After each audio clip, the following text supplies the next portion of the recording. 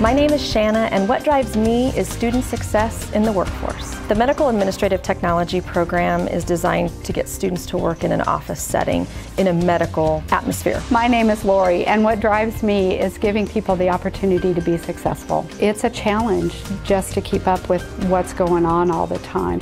Students have to start with some general education requirements, then they spend the rest of their time in classes that will make them successful in the medical office. They have to take customer service, the business ethics, records management. The employees that I have that have come through one of the medical programs were well prepared when they got here.